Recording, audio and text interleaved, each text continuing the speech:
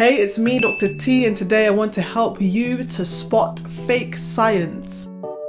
So the lockdown period was a tough time for us all, and maybe like me, you were sent a lot of WhatsApp messages, Facebook Messenger messages with scientific content that was questionable. Some of them seemed convincing, others of them, that was fake. How am I defining fake science, which is also known as pseudoscience? So this is science that has elements of being true, however it is sprinkled with lies.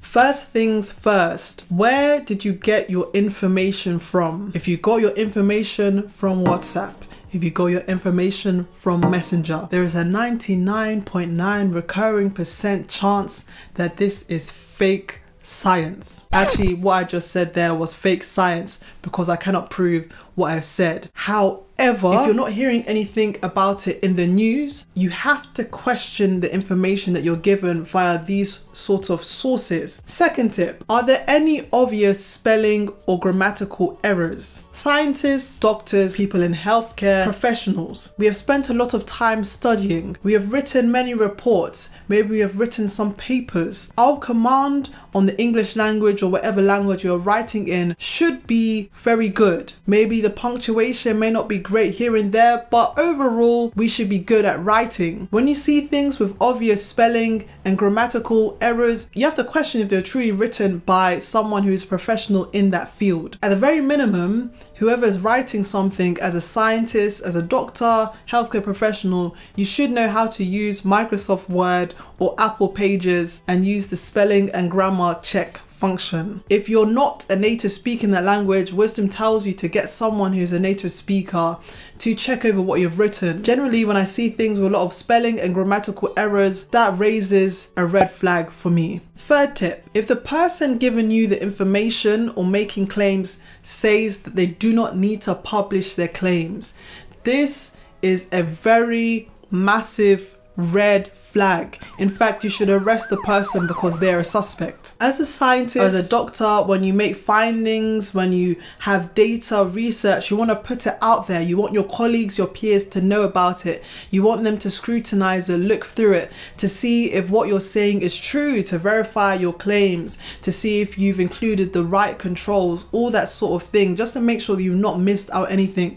when drawing your conclusions. So when someone says they don't need to publish their findings or their claims, that is a red flag. What do you have to hide? Fourth tip, who is giving you the information? Scientists, doctors, as I said, we spent a lot of time studying. Personally, apart from the first 3 years of life where I wasn't allowed to go to nursery, I've been studying back to back to back to back. Many of us didn't study for the sake of studying. We did it because we want to improve human health, we want to improve society through science, and we have a passion for it. So when scientists, doctors, experts are giving information in their fields, and this is verified by other scientists and doctors, please listen to them. When my Aunt Sue, Auntie Gifty, Uncle Marvin start saying things like, I drank water 15 times a day or every 15 minutes, that's why I didn't have COVID-19. Or Uncle Marvin is saying that when you wear a mask, it traps carbon monoxide. Please stop listening to them. Sometimes people seem convincing, but please look at their background.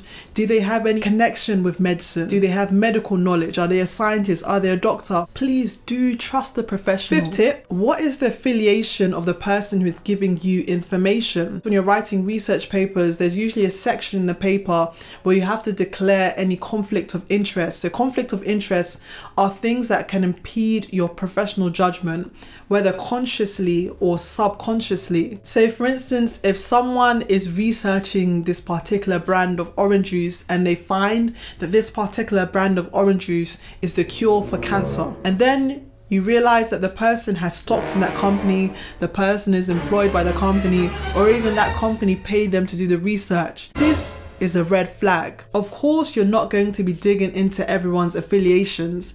That's why it's important that scientists and doctors are honest. However, when people make groundbreaking discoveries or things that can change the way treatments are given, these sort of things, people will look into their history, people will look into their affiliations, their connections. Another tip, does the paper or the person speak in absolutes? So what do I mean by absolutes? For instance, if the person says, this is 100% chance of happening. This is the only cure. Things along these lines are speaking in absolutes. Rarely in science do we ever speak in absolutes. We usually say, this suggests this could happen. There's a high probability of this occurring. We rarely ever say things with 100% certainty. When someone is speaking like that, that should raise a red flag. If you're making these kind of claims, you need very strong evidence, very strong data to back up your claims. If someone is speaking in absolutes, and even in the field there is controversy, there is contention, again,